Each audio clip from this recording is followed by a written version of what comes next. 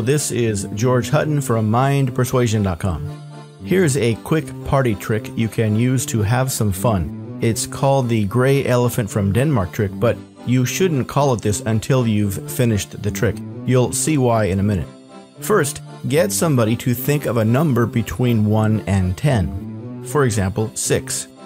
Then get them to multiply that number by 9, which gives us 54, since 9 times 6 is 54. Then get them to add the two digits of that number together. For example, if they end up with 23, then 2 plus 3 is 5, or if they got 44, that'll give you 8, since 4 plus 4 is 8, okay? In our case, we get 5 plus 4 from 54, and we get 9. Then tell them to take that number and subtract 5. The result is the number they'll be working with. In our case, we have 9 minus 5, which gives us 4. Then tell them to match that number with a letter of the alphabet where A is 1, B is 2, etc. In our case, we've got 4, which is D. Then tell them to take that letter and pick a corresponding country in Europe that starts with that letter. In our case, that gives us Denmark. Then tell them to take the original number and add 1 to it. Tell them to find the corresponding letter of the alphabet.